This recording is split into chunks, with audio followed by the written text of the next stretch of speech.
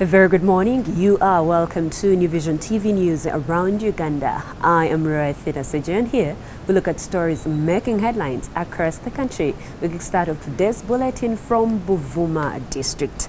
The 52 islands of Buvuma District are now one of Uganda's tourism destinations. The State Minister of Tourism, Godfrey Chiwanda, has said. Chiwanda officiated at a number of activities in Buvuma.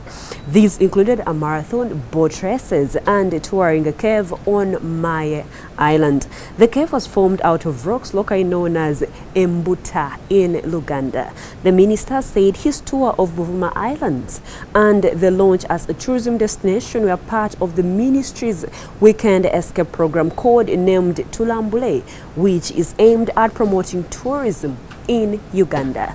And now news coming in from Hoima District. A court case by over 250 families who were evicted from their land in Ramtonga village, Bugambe sub-county in Hoima District, hangs in balance over their inability to pay 37 million shillings in court filing fees. In August 2014, the families were evicted to pay for Amak Energy Resource Limited, an American company, to set up an oil waste treatment plant in Hoima. Consequently, they were forced into a camp for internally displaced people.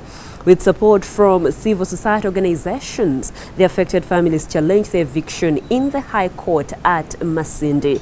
In 2015, Justice Simon Byabakama ruled that the eviction was wrongful, though he did not get them back to their land. Last year, families filed a case against the landlords, namely Joshua Tibagwa, Solomon Tibangwa, Harriet Kinihira, and Lydia Kahwa.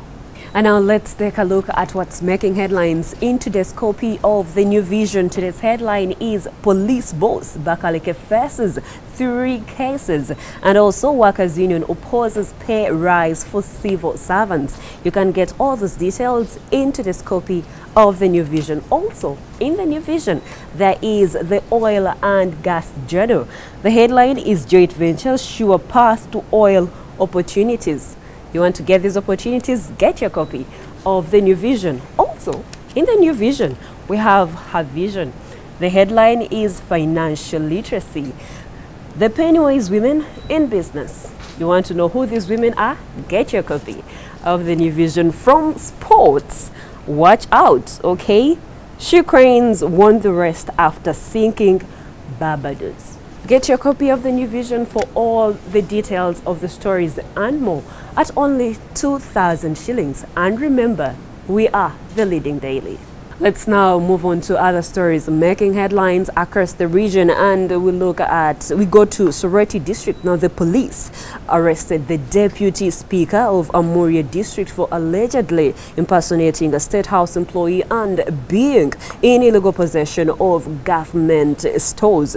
Francis Emongu, 35 years, the LC5 councillor of Wera Sub-County, was arrested at Chinjaji Ward in Northern Division, Soroti Municipality, for allegedly conning people of their money with the hope that they would get jobs in State House.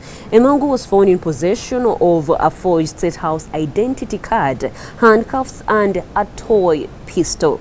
Michael Odong, the police regional spokesperson of East Choga region, said Emongu was arrested following a tip-off from officials in State House.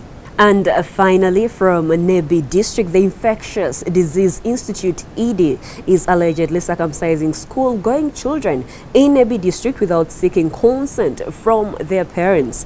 IDI is a Ugandan non-profit organization established within Makerere University. It provides care and treatment services to people living with HIV in urban and rural Uganda. The organization also provides extensive prevention services, including medical male circumcision and a referral center for HIV. Maurice Kwach, the Nebbi District Secretary for Social Services, said they have received complaints from parents that their children have been picked from schools and circumcised without their consent.